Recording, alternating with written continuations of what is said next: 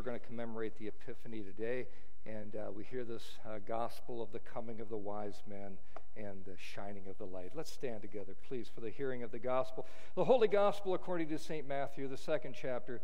Glory to you, O Lord. In the time of King Herod, after Jesus was born in Bethlehem of Judea, wise men came from the east to Jerusalem, asking, "Where is the child who has been born King of the Jews? For we observed his star at its rising and have come to pay him homage." When King Herod heard this, he was frightened, and all Jerusalem with him. And calling together all the chief priests and the scribes of the people, he inquired of them where the Messiah was to be born. They told him, "In Bethlehem of Judea, for so it has been written by the prophet, and you, Bethlehem, in the land of Judah, are by no means least among the rulers of Judah, for from you shall come a ruler who is to shepherd my people Israel." When Herod secretly called for the wise men and learned from them the exact time when the star had appeared, then he sent them to Bethlehem, saying, "Go and search diligently for the child, and when you have found him, bring me word so that I may also go and pay him homage." When they had heard the king, they set out, and there, ahead of them, went the star that they had seen at its rising until it stopped over the place where the child was. When they saw that the star had stopped, they were overwhelmed with joy. On entering the house, they saw the child with Mary, his mother, and they knelt down and paid him homage. Then, opening their treasure chest, they offered him gifts of gold, frankincense, and myrrh. And having been warned in a dream not to return to Herod, they left for their own country by another road. The gospel of the Lord. Praise to you, O Christ. Please be seated, friends. Good morning, grace, mercy, and peace to all of you from God who is our Father and from our Lord and Savior, Jesus, the Christ of God. Amen. I told the story downstairs at Sunday school, but if you weren't there, I'll tell it again. It comes from the Islamic tradition. One night there was a king who was roused from a sleep by the fearful stomping and stamping of something on the roof above his bedroom. And alarmed, he shouted out, "Who's there?" "A friend," came the reply from the roof. He said, "I've lost my camel." Well, the king was perturbed at such stupidity. And so he screamed, "You fool! Why are you looking for a camel on the roof?" And the voice responded, "You fool! Why are you looking for God in silk clothing and lying on a golden bed?" Where do we look for God? Epiphany means the manifestation or the enlightenment that God has revealed himself in this child. And Epiphany, in the biblical sense, shows us where to look for God and where God has looked for us.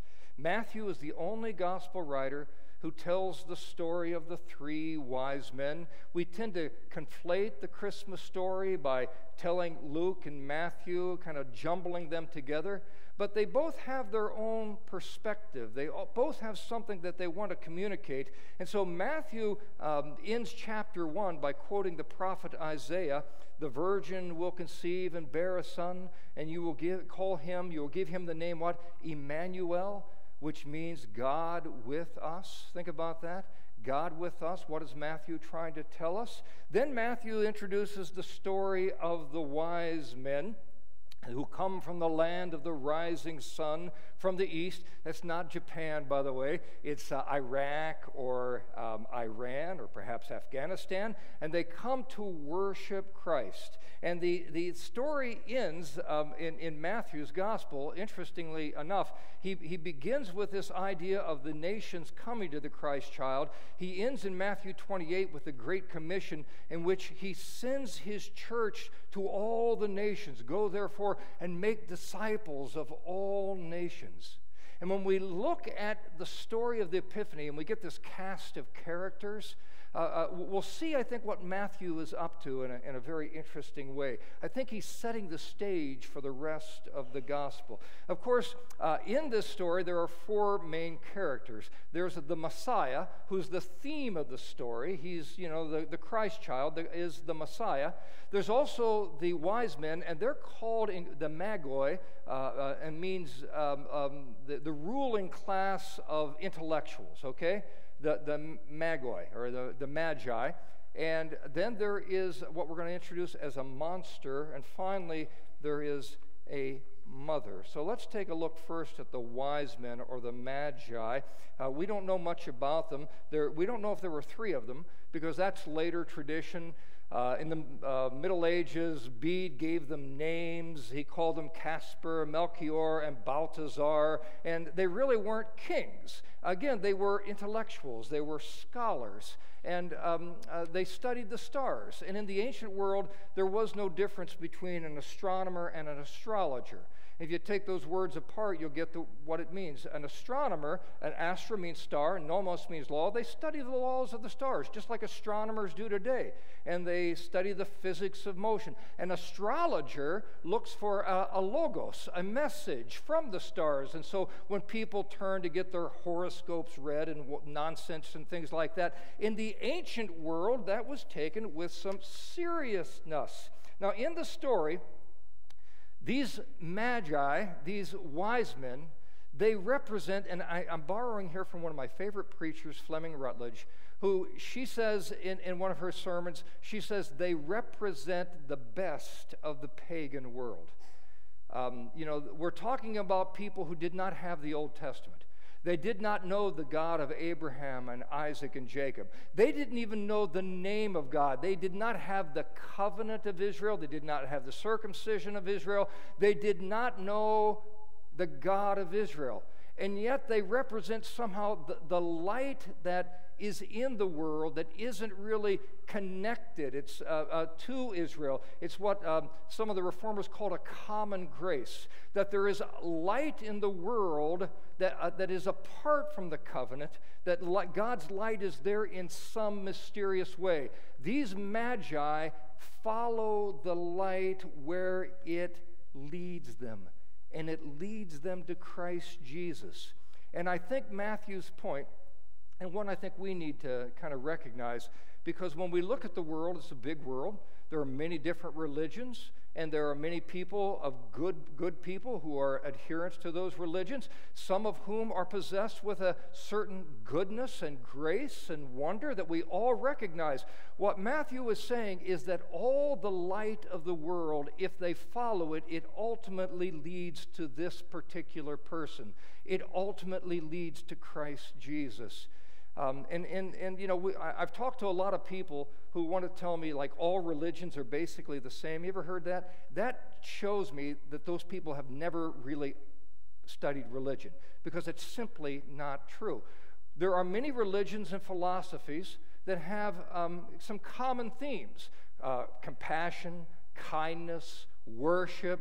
All of those kinds of things are certainly common in many of the world's religions, but the Christian faith makes this particular claim. It's what's called the scandal of particularity, that all the light, all the true light of God is found in this child.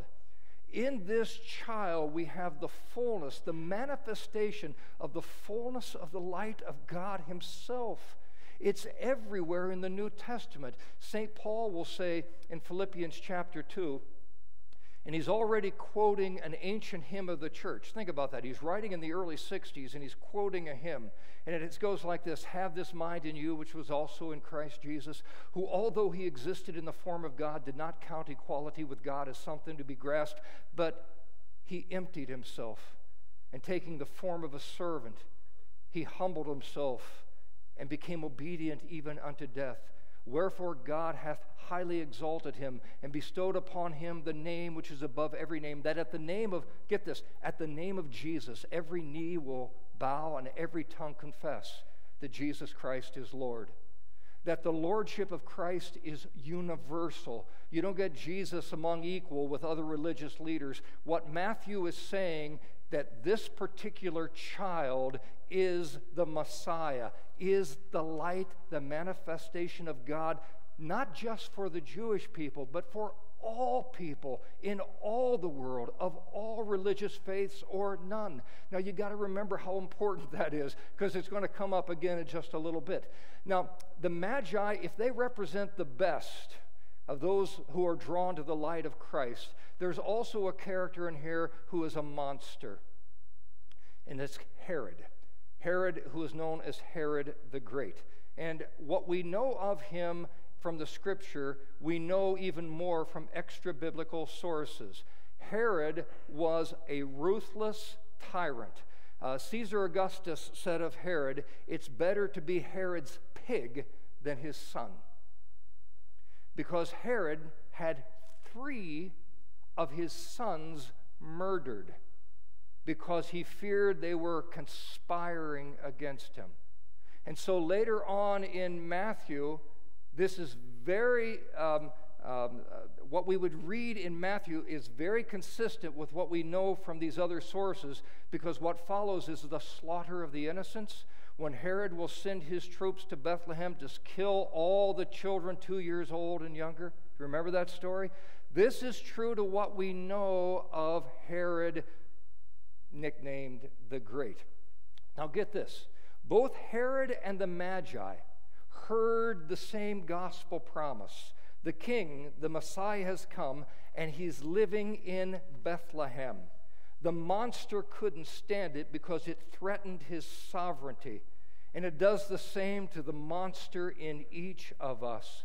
That's what original sin is. Remember Adam in the garden, Adam and Eve? What was the sin? You will be like God, grasping to be like God. We're going to set our own rules. We're going to set our own agenda. We're going to be our own kings down here. That is the besetting sin of humanity. Not wanting to live under the true king, the true light of God, but to make our own rules, have our own way. Now get this. That's why the world crucified Christ. Because the world said, I don't want a king. I want to be a king.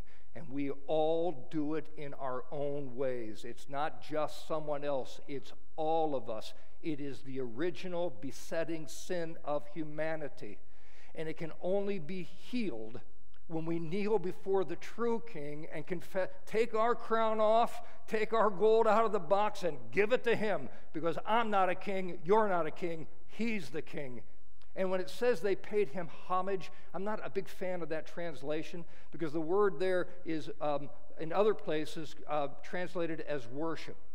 When they brought out their treasures, they worshiped this king. They themselves, again, were not the king. They were not the sovereigns, but they worshiped Christ Jesus. Martin Luther, in a famous passage from something called the Heidelberg Disputation, said it like this: man wants himself to be God, and he does not want God to be God. We need to ask ourselves where that's true for us, not for somebody else. Where do I want to say, I'm not going to kneel and take my crown off. I want to have my own way. You know, God's nice to have if I need a helping hand, if I need to be successful and get a promotion or have my kids stay healthy. I need God. But when I take that crown off and God doesn't become a means to an end, he becomes the end, the telos of my life. That's what the 3 wise men, or how many wise men there were, recognized. And that's what we must recognize when we fall down and worship this king. There is the Magi, there is a monster, and the other person in this story, again, the Messiah is the theme, there is the mother. There is Mary. Now, Mary is such, I love Mary. I do. I love the Blessed Mother, because she represents not only this openness to God, be it done to me according to your will, but if you read, for example, Revelation chapter 12, go home and read Revelation chapter 12, you'll see that Mary symbolizes the church. The church is like a mother who bears children who are brothers and sisters of Christ Jesus. That's everywhere, and the fathers of the church is everywhere. Even Luther would say that Mary is a mother. And what does this mother do? Listen to this. they saw the child with his mother.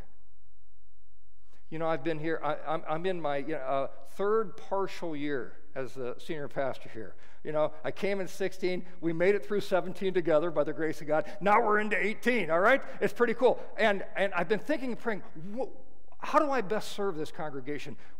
The time that God gives me, where do I best help shepherd this congregation? What is the image I would hold up? What is the vision I would share with you? And here it is. This is what the church needs to be doing. People say, bring in the smoke machines. I don't want to do anything like that. That's not me. Let's show the world Jesus. Let's show the world like a mother holding a child. You know, my kids were little. I remember my daughter, the firstborn, and I would show her to everybody. I was, you know, it was awful. Isn't she beautiful? Isn't she beautiful? Isn't she the most beautiful baby you've ever seen? You know? And they were like, well, you know, it's a beautiful baby, but there's a lot of babies. No, this is special. This one's special, I'm telling you. And, you know, say, Mary's like, when we understand the Blessed Mother, she doesn't point to herself. She's always just, look at my son. Do whatever he tells you to do. John chapter 2, that's what she says. Let's just show the world the reality of Jesus Christ.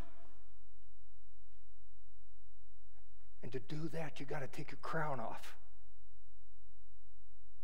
And you got to throw it down, because you're not a king, you're not a queen. We together are servants of a king and a... That's what we need to do. Show the world the truth of this person, the manifestation of this light. Now, some of you may still be wondering about that star. I find that intriguing myself. I think it's obvious that the star was not a natural star, because stars don't shine over one spot. I mean, I know how to find the North Star. Look at the Big Dipper. Those two stars point right north, and if you follow the North Star, they lead you north. It leads you north, but if you get north, it's always further. It doesn't stop over the North Pole. So I think this was a supernatural light, a supernatural star, and the ancients understood it that way as well. I love the way St. Benedict XVI, now emeritus, says it in that little book that I shared with downstairs on the infancy narratives. Listen to this. It's not the star that determines the child's destiny. It is the child that directs the star. The light of God, the light of any truth in this world, that the Messiah is like a magnet that draws all light to himself. Whatever light there is, whatever stars we follow, if it's truly light, they lead us to this particular child, and we take our crowns off and our treasure, we cast it down, and we worship this King. Why would we follow another star? I love to go to Walmart and you're in the line and you see those tabloids, and they tell you, what is the stars thinking? I don't care what those people think. I mean, you know, it's interesting, but they have no more authority or wisdom than anybody else. But there is one. And he's the gift of God. Then Herod secretly called the Magi and carefully found out from them the time when the star began to shine. Jesus is the star who was born. And that brings me back to the beginning, the most important point of this story. Whatever stars we follow, and each of us will follow what light we have, we need to be certain that the lights, the stars we follow lead us to Jesus.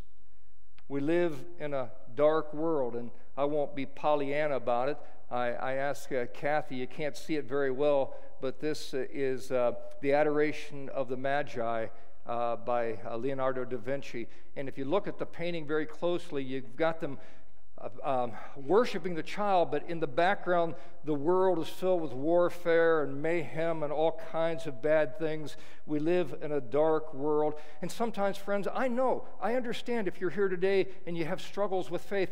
I know that sometimes the world can seem so dark that it might even seem that God doesn't exist.